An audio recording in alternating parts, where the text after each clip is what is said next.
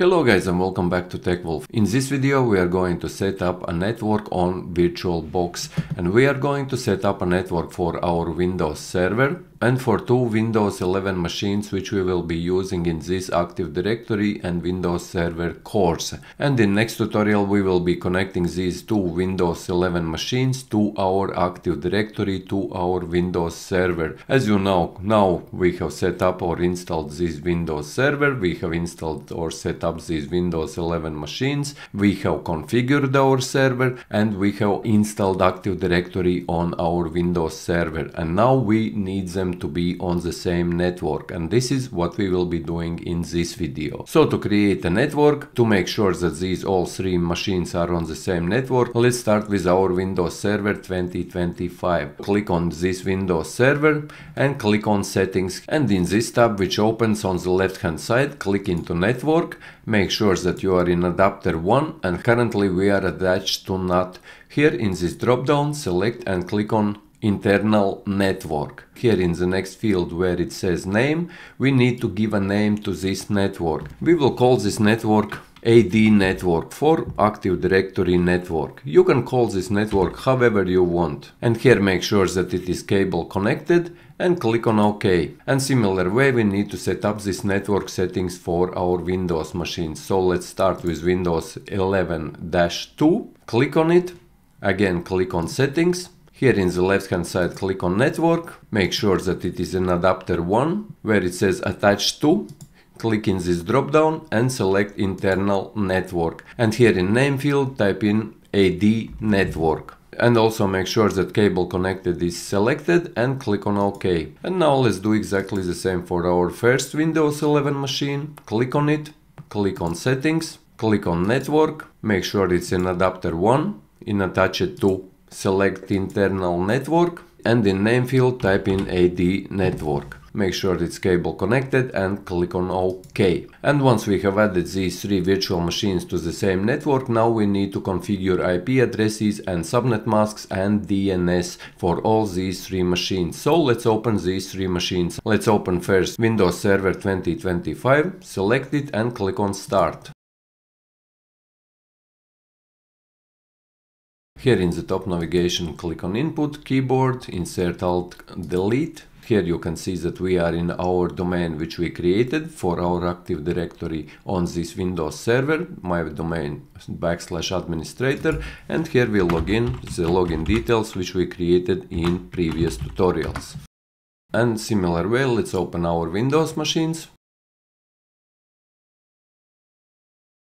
And in the next step, once we have opened all these three virtual machines, our Windows Server and our two instances of Windows 11, we need to set a static IP address. And you might ask why we need to do this, and the purpose is that each machine requires a unique static IP to communicate with the network. And the Windows 11 machines need to use the Windows Server as their DNS server to resolve the domain name. Here we will start with our Windows Server. To right click on Start icon in Windows Server and click into the system. In this window on the left hand side you will see Network and Internet. Click into Network and Internet, click into Ethernet, and here you will see IP assignment manual. And as you remember in one of previous tutorials when we were setting up our Windows Server or configuring DHCP, we already assigned it IP address. As you can see here in this field, IP assignment is set to manual, IPv4 address is 192.168.1.10. We also added IPv4 gateway, which is 192.168.1.1. Here click on Edit, and here make sure that you have added IP address as 192.168.1.10. Your subnet mask is 255.255.255.0, and gateway address is 192.168.1.1, and preferred DNS is set to 127.0.0.1. And once you have done this, click on Save. And once we have configured our server, now let's configure our Windows machines. Let's start with Windows 11, which is our first machine, as you can see here on the top bar, Windows 11. And then we have this second one, which is Windows 11-2. So let's start by configuring the very first Windows machine. To do that, in search type in Control Panel. I will show you another way how you can configure these settings, which we configured for server. For server you can do exactly this the same way as I will show you also now, guys. Click here into control panel and here select network and internet. Here select network and sharing center. And here on the left hand side you will see change adapter settings. Click into this link, change adapter settings. Here you will see this Ethernet adapter. Right click on it and click on properties. And this pop-up which will come up, click on Internet Protocol version 4 TCP IP and select properties. Here we need to change IP addresses. If by default it is in your scenario obtain IP address automatically, this means that it is obtaining it from DHCP server or from DHCP which is set up on your router, for example. But in our scenario it is not like that because we are using virtual machine. I'm just telling you that this will be in real world scenario. So here select on use the following IP address, and here in IP address we need to type in 192.168 as we need to add it in the same IP range, also .1, and we will add it to .20. So this very first machine, Windows 11, will be with IP address 192.168.1.20. Then click into subnet mask field. It will get populated automatically. Preferred DNS. Delete this all together. But here where it says default gateway, there we need to set the same IP address which is for our Windows server, as these machines will be connecting or talking to our Windows server. So we are typing in 192.168.1.10. As you remember, this is the address of our Windows server. And once you have done this, click on OK. And exactly the same we need to do for our other Windows machine. Also type in control panel in search. Search for control panel. Click into control panel. Here go to network and internet. Here network and sharing center. On the left hand side change adapter settings, and here right click on this adapter and click on to properties.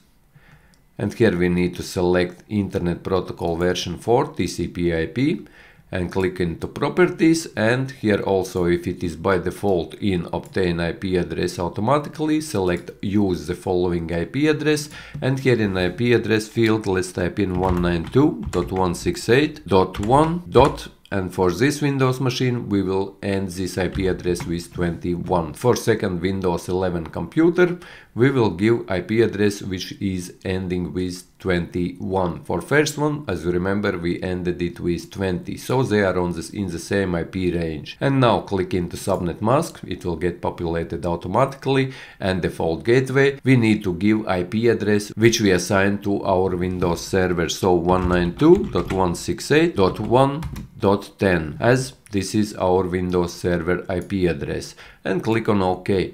And now let's close this down, and now let's do some pinging and let's check that these three machines are able to communicate with each other. Let's open in this Windows 11-2, which is our second computer, CMD or command prompt. Type in CMD in search, hit enter. Now from this machine let's try to ping our Windows Server. Ping. And IP address of our server, which is 192.168.1.10, and hit enter. And as you can see, pinging is taking place. This means that this second computer is able now or is able to talk to our Windows server. Let's do exactly the same, but in this case let's ping 192.168.20. So we can see, make sure that this computer is able to talk also to our first computer, Windows 11.